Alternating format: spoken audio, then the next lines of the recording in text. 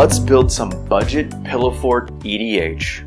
Hey guys, it's Shannon the Timmy from the Trinisphere, where Timmy, Johnny, and Spike battle over all things EDH. Today we got another guild kit upgrade deck tech. That's where we take one of the Ravnica Allegiance Guild Kits and we convert it into an EDH deck list. We run one of every single card in that guild kit, and then we add EDH cards, all costing $1 or less.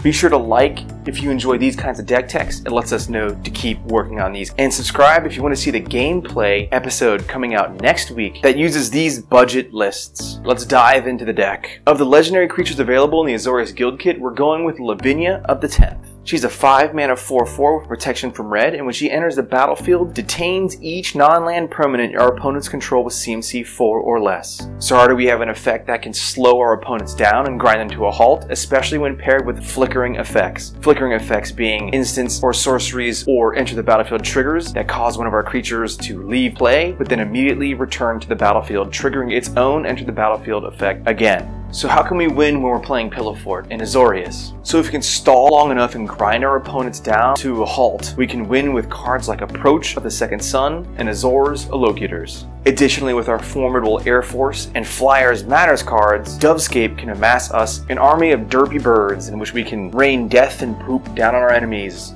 So let's take a deeper dive into each of the categories of this list, which includes Flicker, Flyers, Removal, Draw, and Utility. Let's take a look at the Flicker effects. We have Aether Mage's Touch, Dramatic Rescue, Beldar Guardian, and Flicker Wisp. There's nothing like hitting a Sunblast Angel off of an Aether Mage's Touch. Additionally, we have Angel of Condemnation, Eerie Interlude, Ghostly Flicker, Mismeadow Witch, and Momentary Blink. These flicker effects can be used at instant speed, which allows us to dodge targeted removal, as well as threaten our opponents when they consider attacking us. Our formidable Air Force is comprised of Cloudfin Raptor, the deploy half of Depose Deploy, Asperia the Inscrutable, Sky Hussar, Skymark Rock, Sphinx of Foresight, and the Warden half of Warrant Warden. Additional defenses for deterring attacks include Hover Barrier, Sphinx of New Prov, Stoic Ephemera, and Wind Reaver.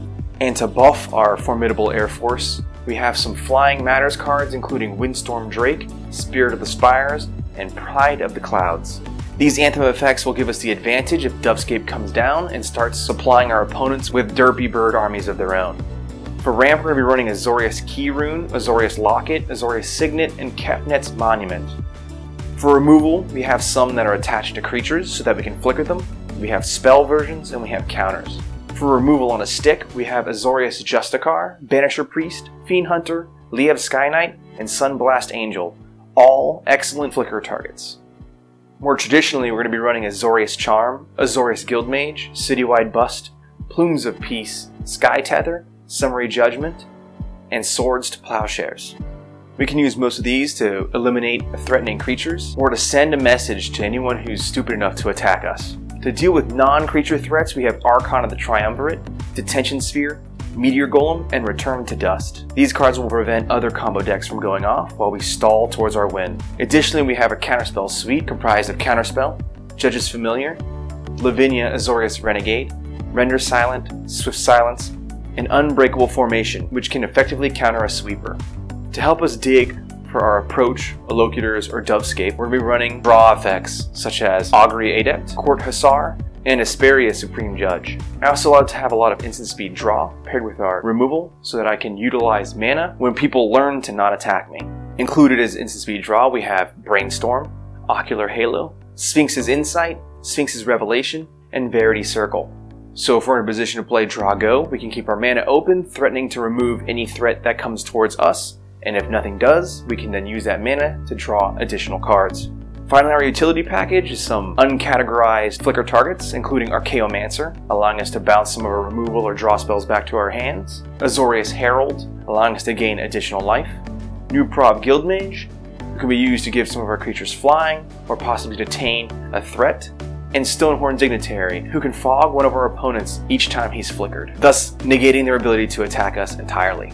So you can see this flickering Pillow Fort deck is built around the concept of stalling long enough to reach Approach or Azor's Allocutors, deterring attacks with a strong removal suite, and a large derpy bird air force. Our lands have not changed very much from the guild kit, which include a pile of islands, plains, some Azorius Chancery, and Azorius Guild Gates. We've also added in a Halmar Depths, allowing us an element of manipulating our top deck.